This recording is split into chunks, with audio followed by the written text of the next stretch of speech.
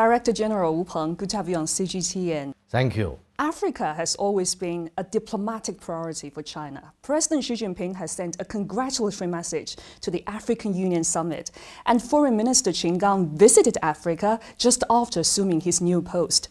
For 33 years, Chinese foreign ministers have made Africa the destination of their first overseas trip each year. So in your perspective, how will China tackle the global challenges and take the lead in international cooperation with Africa?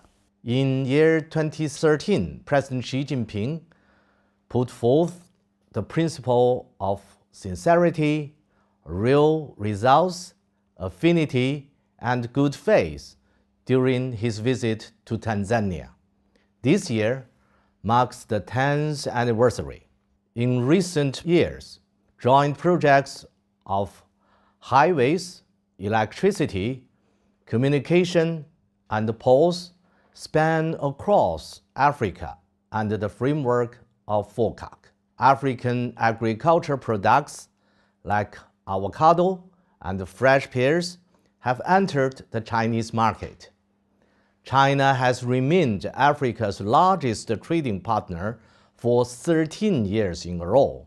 Today, China embarks on a new journey to build a modern socialist country. The African countries embraces the 60th anniversary of Organization of African Union.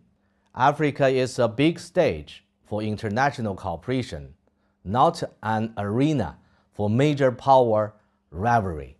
We welcome the international community to expand support for Africa. It should be based on the real needs of Africa and also contribute to the peace and development of Africa.